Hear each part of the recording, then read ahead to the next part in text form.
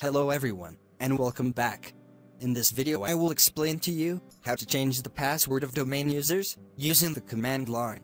Of course, you can, as an administrator, change the password of any user on the domain through Active Directory users and computers easily. But I would like to show you a different way, through the command prompt window. Okay, let's start. Open the command prompt window in the way you prefer. First, enter the command that appears in front of you on the screen. This command will display all the domain users.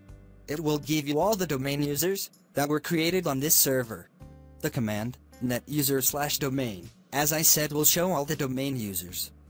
Now, for example, I will change the password of the user called HR1. Enter the same previous command, netuser/domain, and then the username, and then the new password you want, and click on the enter button. The command as it appears in front of you on the screen. You should see that the command was completed successfully, and a new password has been set for this user. There is another command that you can use to change password of domain users. Enter the same command, but instead of the password, enter asterisk, and press the enter button. You will be asked to type the password, enter the password, and click on enter. It will ask you to confirm the password, and then you will see what indicates that the password was changed successfully. In this way, you can change or set the password of any user on the domain easily.